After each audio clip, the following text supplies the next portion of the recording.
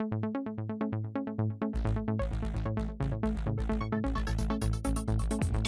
everybody, welcome into your Talking Fitchburg headlines on this Monday, July 31st, 2023. The final day of July is here, and as we kick off the week, it is Stormwater Week. That's right, Stormwater Week starts today and is hosted by MAMSWAP.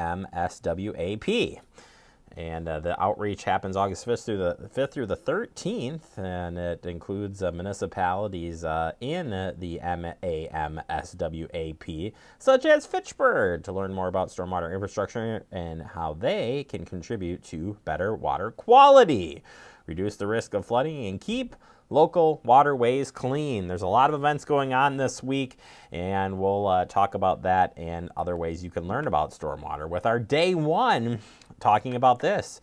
Day one of our Stormwater Week is about the basics of stormwater. You can go and learn about the basics right now, fitchburgwi.gov, and you have the link here that is included in our, when we post up our headlines, we share the link, so you can go and check it out and learn about Fitchburg stormwater infrastructure, learn what stormwater is, and find additional resources. All of that available online right now for you at our website, fitchburgwi.gov. We'll continue to talk about stormwater. It's even on my computer all week long here on Talking Fitchburg.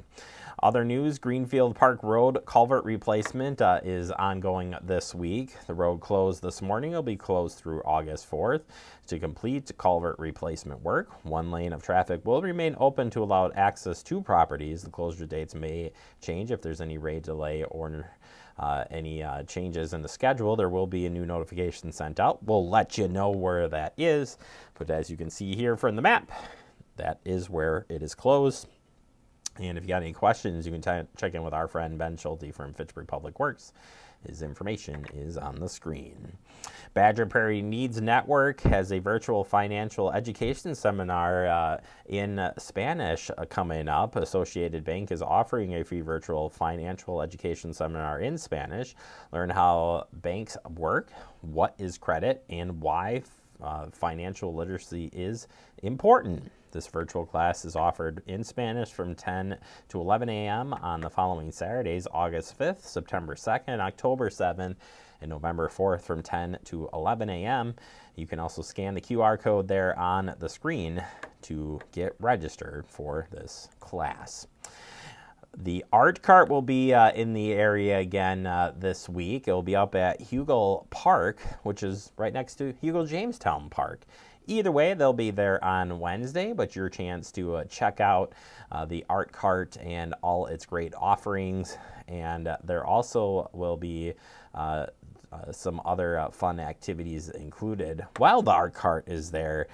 They have different themes for each day, whether it's a coffee truck that's coming along, some clay work, and other fitness opportunities. So either way, you can check the art cart schedule there. That information is on your screen. And finally, turning your attention from the Dane County Sheriff's Department, telling us about a scam to report. This came in this morning. It says Dane County Sheriff's Office is investigating several cases in which victims are told they won the lottery or published clearing house. This is what it says. In some cases, the scammers have provided documents to bolster the believable scam. Victims, who are often seniors, are convinced to send a cashier's check or wire money to cover taxes or fees. They are told the person receiving the money is an agent or somehow associated with the lottery or published clearinghouse. Banks often question the victims requesting transfer funds, warning them that they may be victim of a scam. However, the scammers prepare the victims for this, saying that the banks are required to make this statement.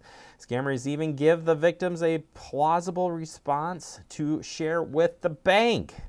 The funds are quickly withdrawn from the account, and the ability to recover those funds can be difficult and almost often impossible. It is a complicated system the scammers have developed to make the money very difficult to follow. Sadly, the recipients of these funds have lost a lot and probably even had some other identity theft issues. Either way, be safe and have a great day.